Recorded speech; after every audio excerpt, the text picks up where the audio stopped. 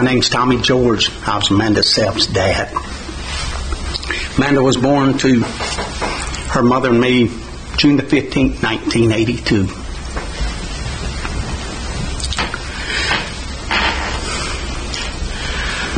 Amanda was Daddy's girl, and Amanda loved to fish. And as she got older, she loved to hunt.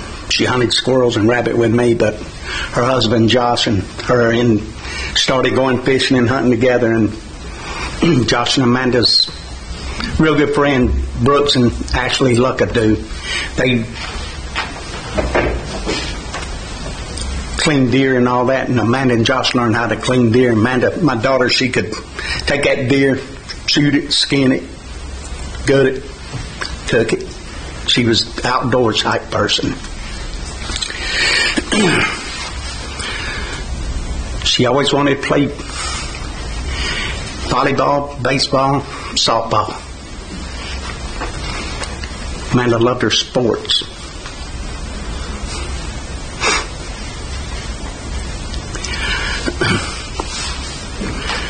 She always was very competitive.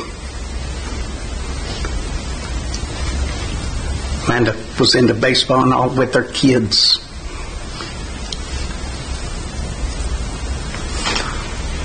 I don't want to go. I don't want to go. She always wanted to be a vet, but neighbor down the street, she had cats and all. Amanda went in there one day, and when she was sitting there, I walked in, Amanda was there, and when I walked in, she looked like Mickey Mouse. Her face was so swollen, and she always wanted to be a vet, but that knocked it out. And from that day on, she always wanted to be a nurse. She went to Greensboro for 1 year, and she was homesick, and she come back and went to Gaston College. She went to Gaston College for 3 years, and she made ER.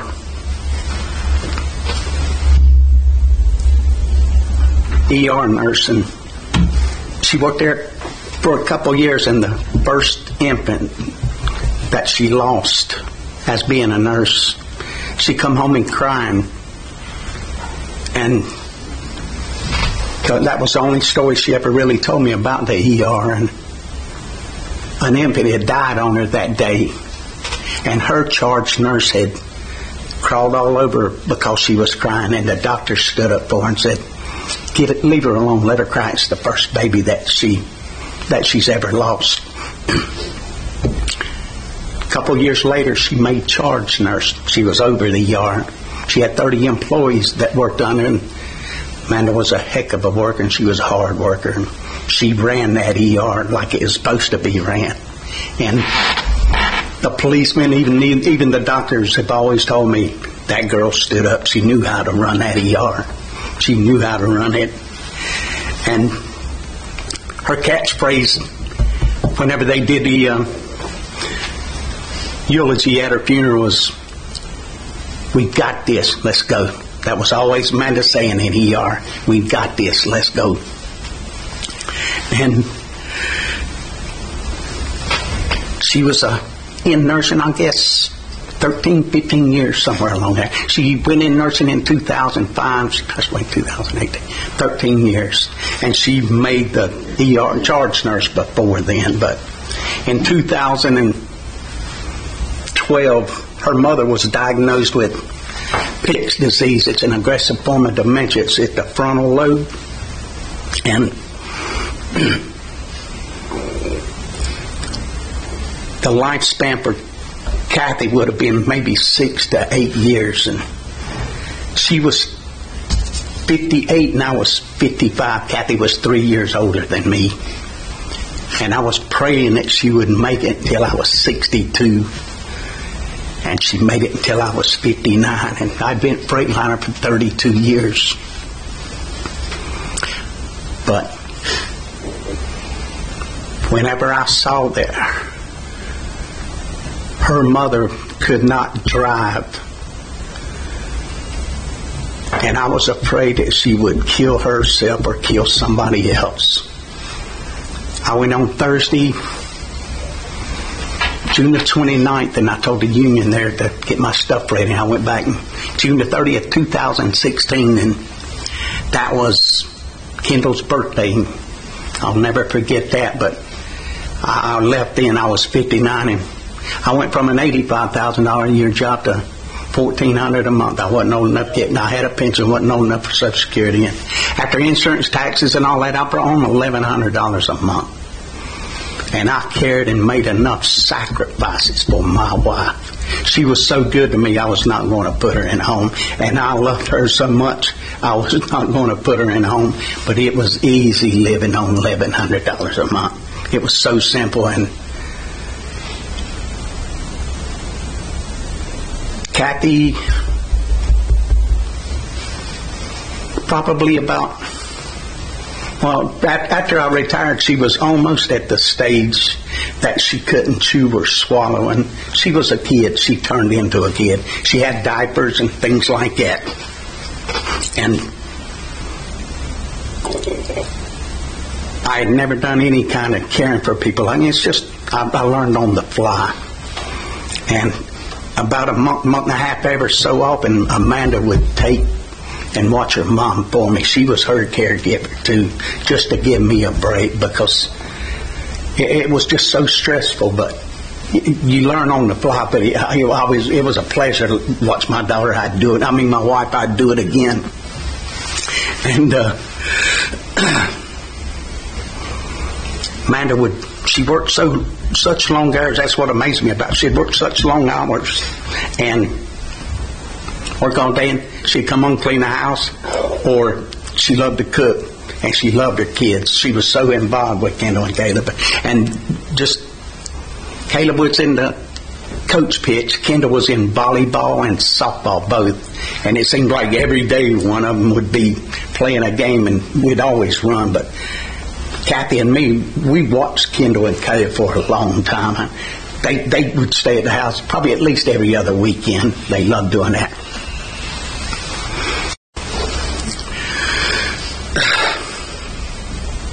But the last time I talked to Amanda was at church on that Sunday, May the 20th, 2018.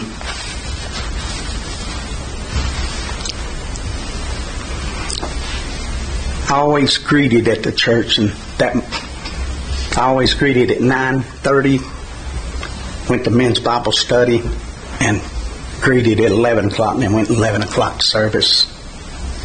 And whenever Amanda would come in, she would take her mom would stand there with me, because she'd take her in and keep her with her while she was in service and let me do everything outside.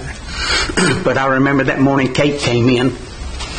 I said, "Hey girl, where you been? I ain't seen you in 3 weeks."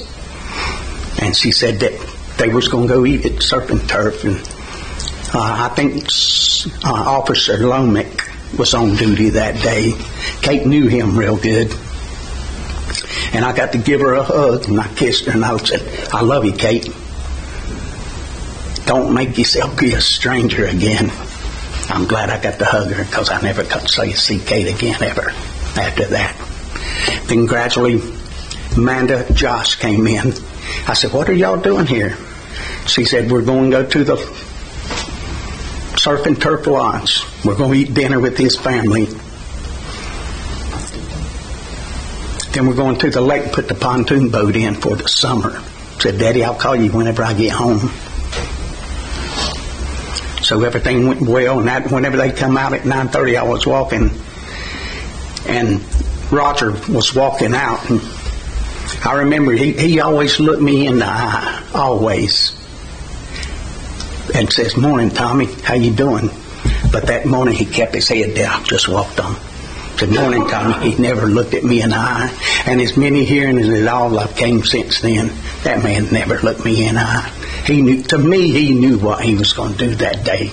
He knew it to me.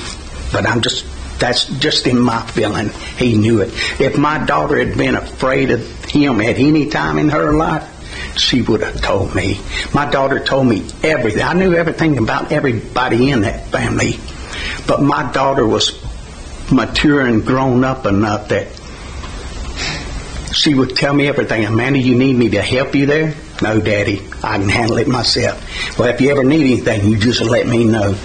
But she was such independent. She handled her own problems. She was that good of a woman. But whenever I got home from church that day, Kathy had sold her diaper, and I was changing her diaper. Phone rang. Now, before I left the church, I was going to have an ablation done May the 23rd. And Carrie, she was there, and I said, Carrie, I've got to have a ablation. Amanda's going to take me that day, and y'all put me on the prayer list. And she said she would. So I got Kathy, and we went home, and phone rang. And by the time I got her diaper changed, I hadn't answered. It rang again, and I picked it up, and it was Jonathan Pugh. He was associate pastor at the church. And he said, Tommy, you at home? I said, yes, this is my home phone. He said, I need to come talk to you. I hung out, and I said, that's odd. I just told Carrie and them to pray for me. They didn't have to do nothing else. When he walked through the door, he said, Tommy, there's been a bad wreck.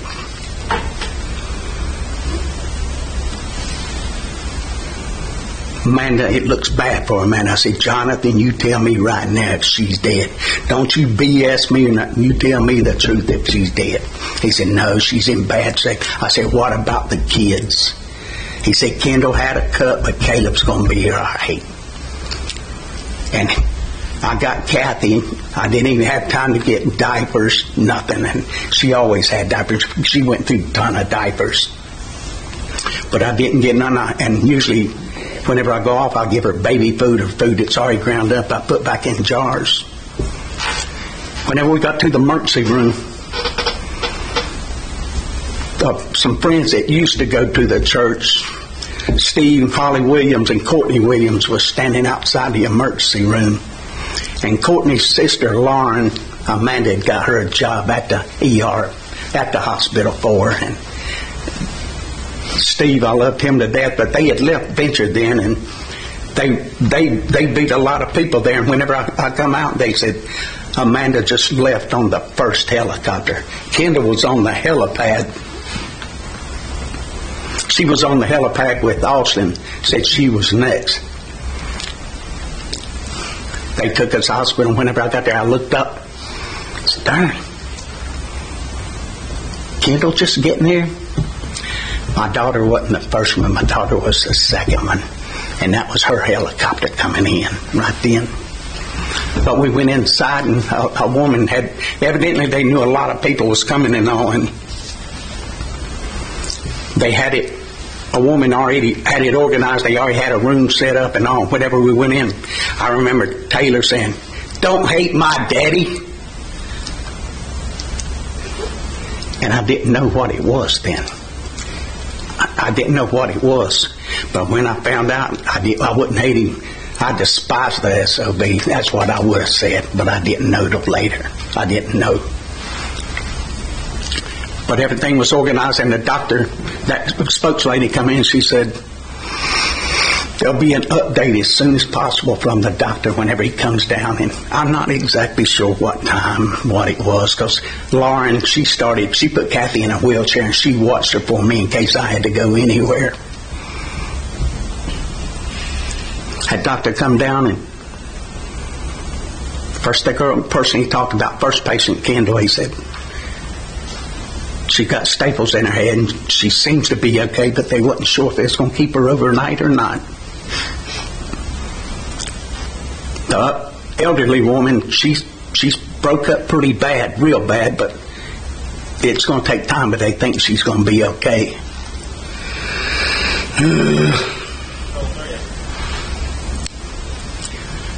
As for the last one they brought in, she had 2 cardiac arrests coming over, and there wasn't nothing they could do for her. And it eat me so bad that I was glad Steve and Holly and Courtney was there, but I wish they hadn't have been. I could have went in and been with my daughter, and she was alone when she died, Your Honor. She was alone. I asked the doctor, I said, is it okay if I could do my daughter's body. And he said, yes, but it'll take time. And gradually they worked us in. And I remember Austin walked in with me too. And as soon as I got in,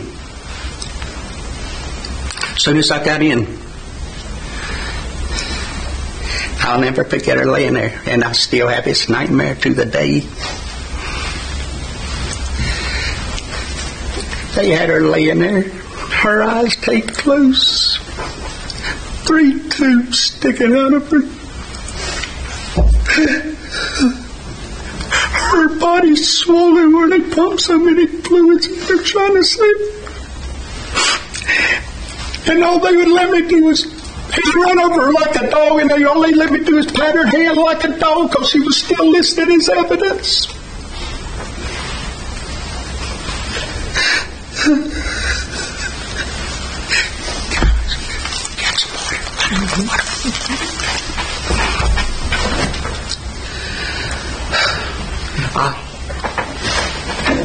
I wished I hadn't looked at her in a way, but I'm glad I did but I still had that nightmare. I hadn't slept in 2.5 days. I keep having that nightmare.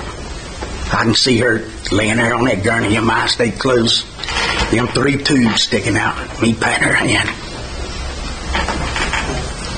The doctor, the spokeswoman said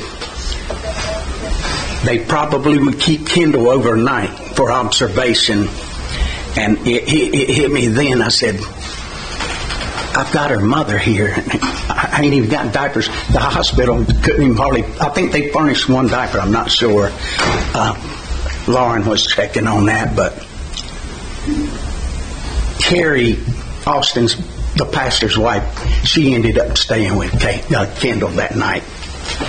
But they wanted me to tell Kendall before I left that her mother was dead.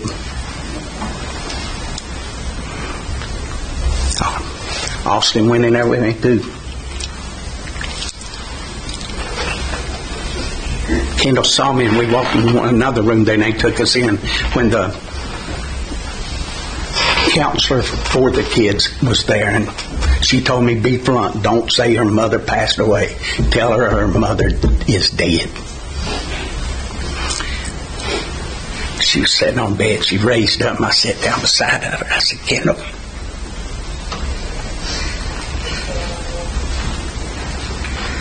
I said, you know, whenever that car come through that window,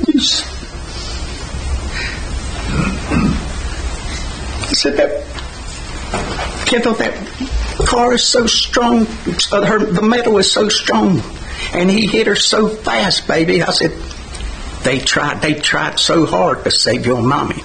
They tried so hard, Kendall. But I looked her right in the eye and said, Kendall, your mommy's dead. She cried. I just held her. You just got to imagine what it's like to tell that kid that her mother's dead. And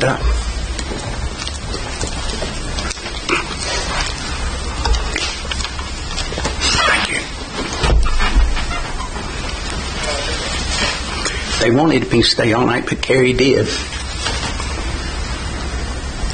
Then the next morning I went. They wanted me to check Kendall out. She was going to come out, but I went to the waiting room.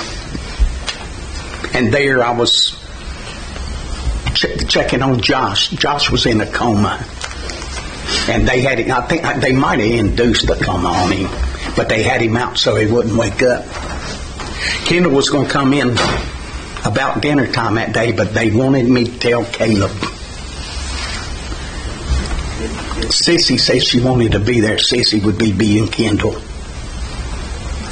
And we waited, and whenever Kendall came in, I asked her, you want to say something to him? You tell him, Papa. And we was in a little square, probably 6 chairs in there, and Rita, Josh's mom, had him on the lap, but the little boy knowed something was up.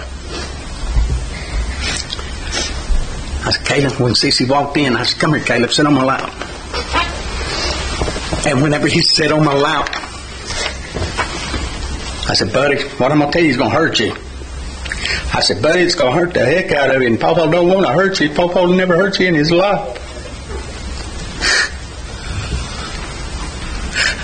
I told him the same thing I told Caleb. I said, Caleb,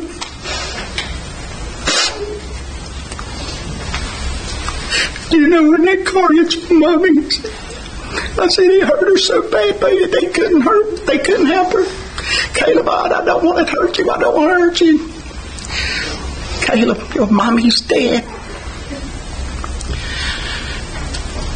I've never heard a child scream like that ever. Even after I come back with him, there's an officer Pilkington with the county police. Says, God, I never want to hear a kid scream like that again ever.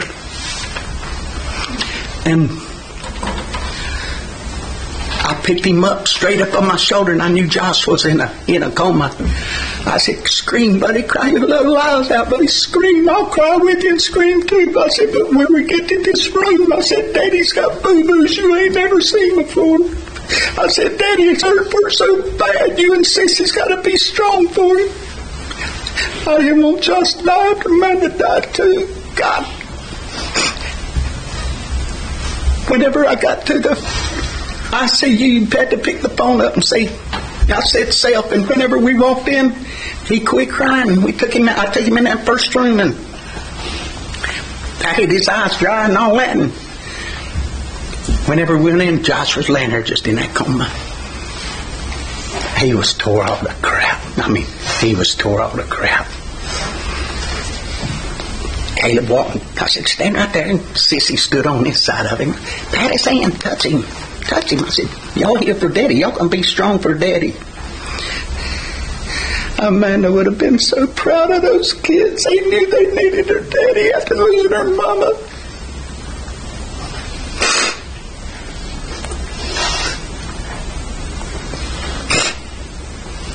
Next day, we went to the waiting room, and Josh was in a coma, and they were supposed to open him up for mid. The doctor told it was me, Rita, and Josh's stepdad, Scott.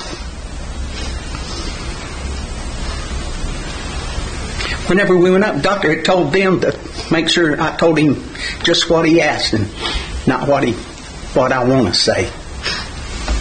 And he woke up and he just said, I can't remember if he said where am I or what, but how are the kids? Kendall had a bad head injury, and Caleb's okay. Kendall's okay too, Josh. What about Diane? Diane's tore up, Josh. Diane's tore up real bad. What about Amanda? Amanda's dead. His monitor, his heart rate and pulse, who did it? I said, your daddy. He said, that pathetic coward. And his heart rate, I had to shut. Scott, I remember Scott telling me he thought he was going to have to slam me so I wouldn't say nothing else. That's how bad he got so mad. He was about to have a heart attack laying there. And then I walked out from it. And Kathy's mom,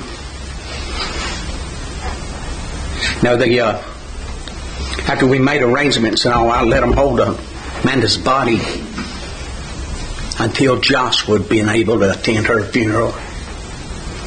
And whenever Kathy and me already had our cemetery plotted, Armstrong Cemetery in Belmont, we'd had it since probably 89. And I wanted them to bury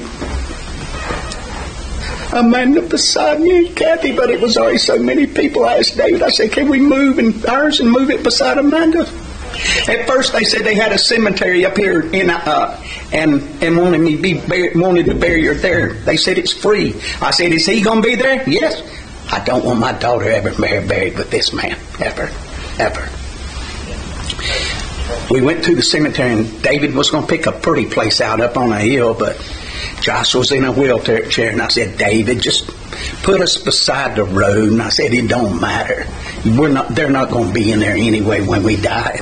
That way Josh can come out to the limousine, and they can just take him straight, and it made it so much easier. But Amanda's buried at her mama's feet right now. And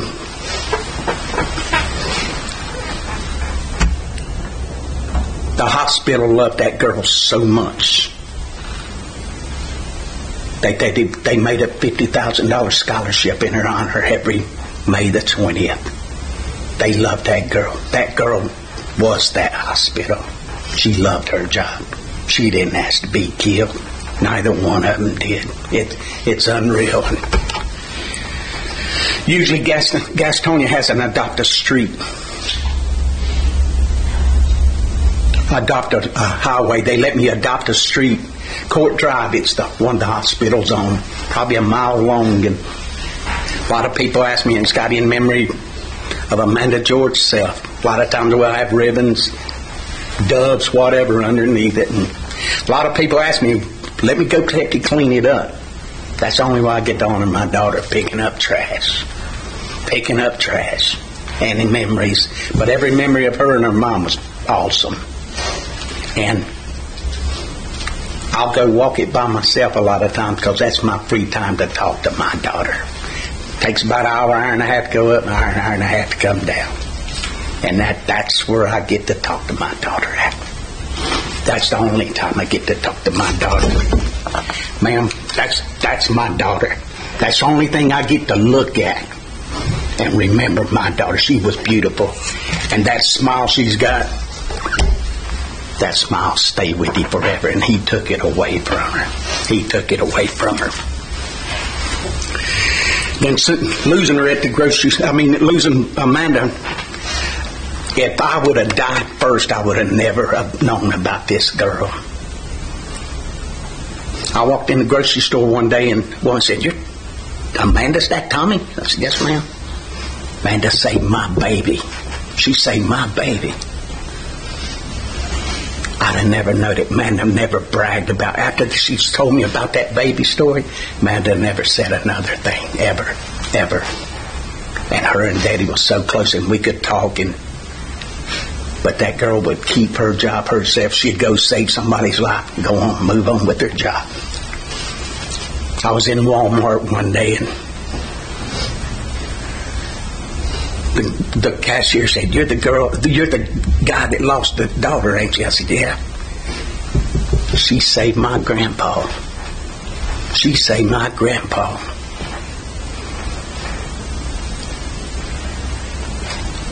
I'd have liked to know how many lives she'd have got to save. He got to parade people in right and left about all his life. 80s, 90s, 2000, 2020s. That was awesome. That man was a good man. He was a real good man. He was an awesome man. But that was pre to May the 20th, 2018. He threw all that away the day he murdered my daughter and Kate. He threw that away.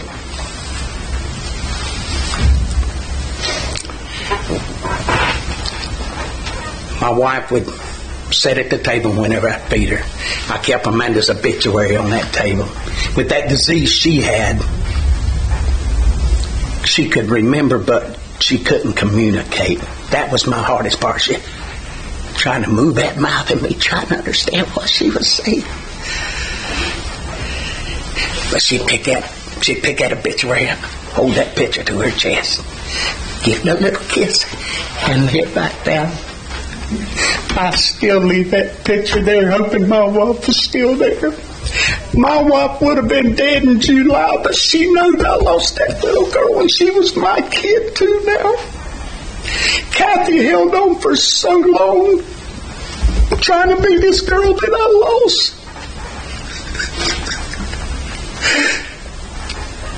She held on to September the 7th, 2018, 3.5 months after her daughter was murdered.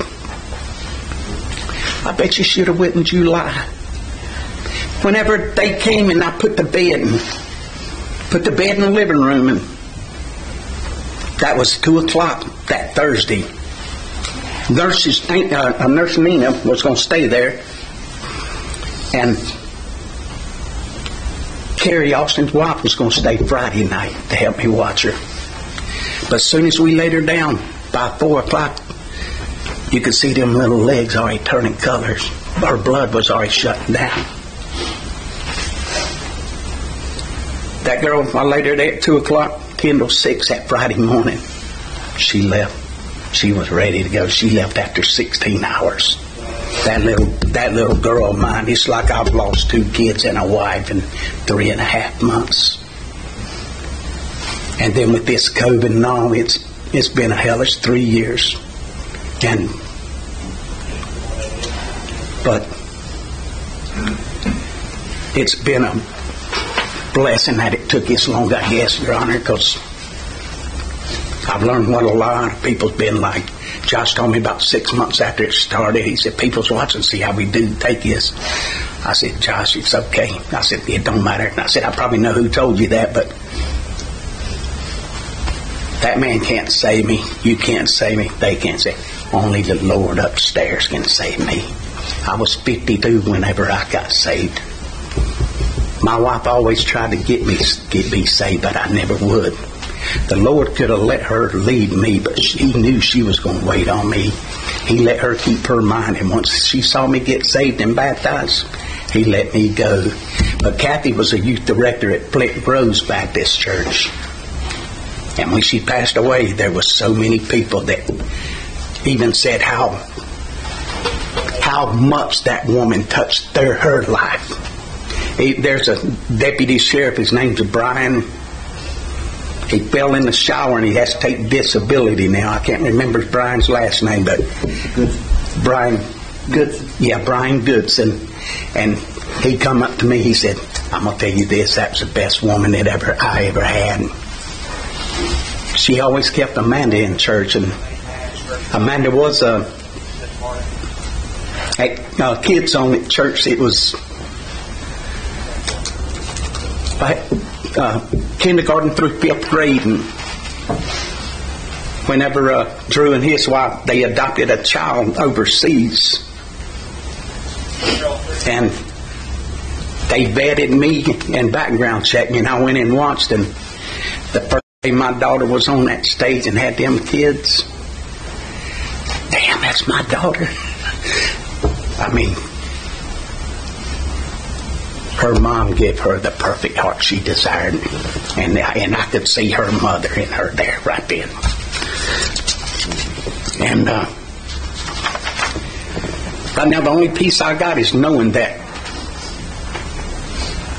my 2 girls are together. Don't nobody want to wish their daughter dies before them. Nobody does, but if anybody deserved each other, them do. But I wanted to swap places with my daughter so bad, but it ain't gonna happen. As for this guy,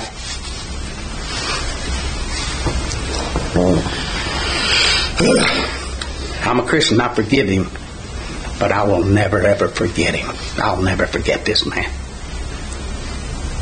I hold no hate or animosity, but there's something I just can't accept here.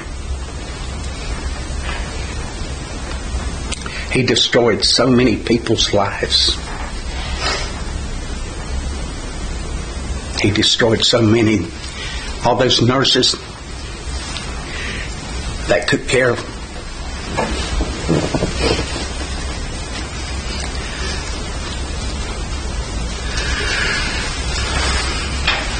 all those EMTs,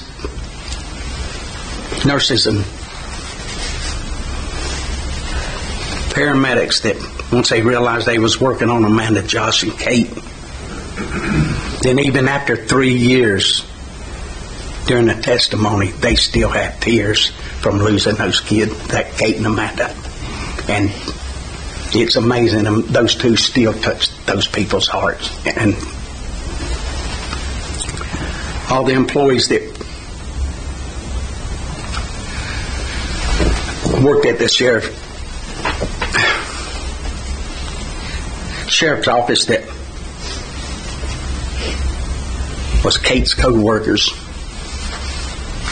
and if I ain't mistaken, they had to move her shift that Sunday night to another week, had to cancel it for a week, knowing what they'd have probably done.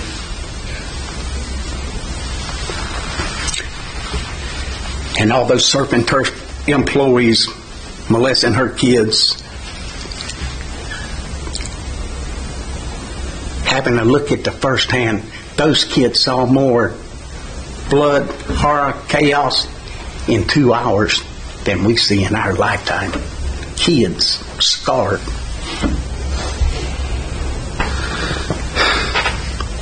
Kendall told me that day that Poppy said he had a headache. Told her he was going to have a headache. He was going outside, get a goodie powder. But she remembers him staring at her when he come through that building. Caleb, he remembers his mama underneath that vehicle that day.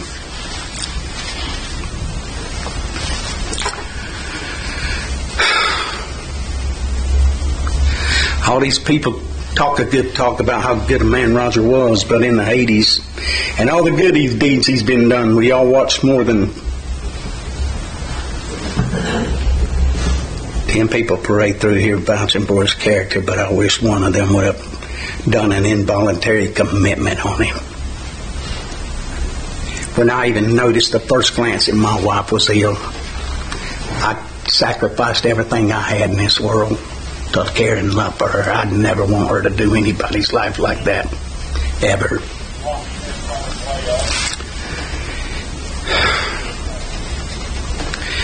He may have been a good man, but on May 20th, 2018, that changed.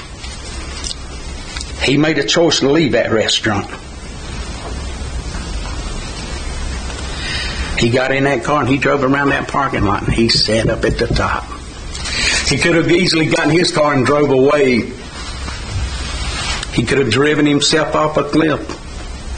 He could have left for a day and leave and come back. He could have driven to another state and started a new life, anything of that. But that man, he stomped that gas. And it was his two hands that steered through that window. And it was his hands that took that man, that man, he took my grandson and my granddaughter's mama. They won't never ever get another mother, ever. Never. And 2 days after, Josh thought it was funny, but I said, Josh, I give you my blessing. Find those kids somebody that'll love them like Amanda did. Little Caleb, he was mama's boy. Caleb loved hugs. There's a woman back there with him right now. Her name's Amy. She gives Caleb those hugs. She's there for Kendall.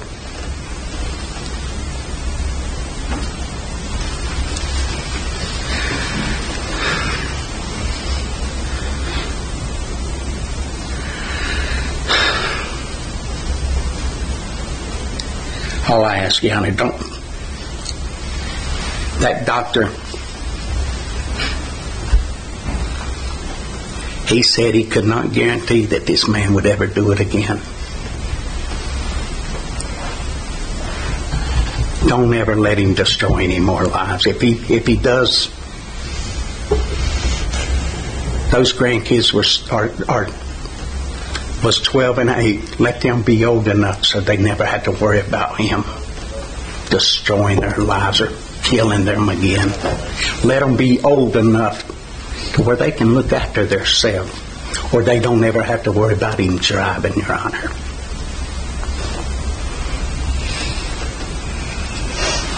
I hope the sounds, I don't know if he's got a conscience or not. He's got to me, listen to testimony, he acts like he doesn't, but my nightmare is Amanda's 2 patches on those eyes and those 3 tubes and me patting her hand. I hope this man's nightmare, he hears those windows shattering, those walls caving in, that furniture and being shoved and busting out the back of that wall.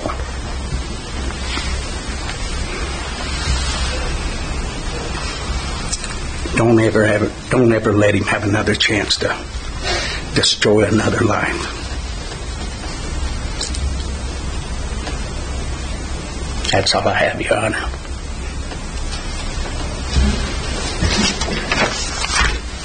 Thank you, sir.